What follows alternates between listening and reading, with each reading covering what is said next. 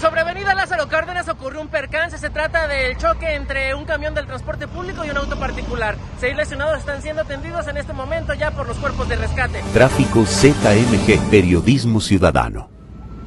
El reloj marcaba apenas unos minutos después de las 12 del mediodía cuando los teléfonos de las líneas de emergencia repicaban advirtiendo sobre un fuerte percance. Se trata del choque entre un camión del transporte público y un auto particular. El lugar de los hechos fue Lázaro Cárdenas con sentido del poniente al oriente, varios metros adelante de la carretera a Chapala. Hasta ahí se dieron cita bomberos del estado así como del municipio de Tlaquepaque para atender a las víctimas que pudieran encontrarse. El reporte indica 6 pasajeros lesionados en estado leve, los cuales fueron auxiliados en el lugar del siniestro.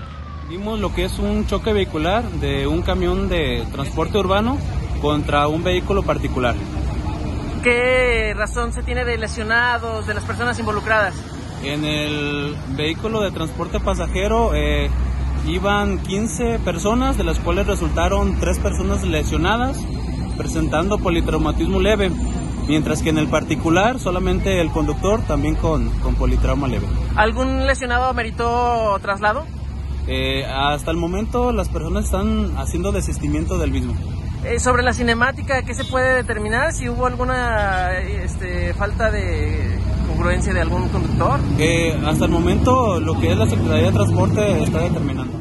Durante largo rato, el tráfico fue conflictivo ya que las unidades de rescate y los vehículos involucrados ocupaban varios carriles de la vía. Para ello, agentes de la policía vial auxiliaron en las labores para un mejor flujo de los automotores. Por su parte, los vehículos que protagonizaron el percance permanecieron en el lugar para que las aseguradoras realicen los trámites y los ajustes correspondientes.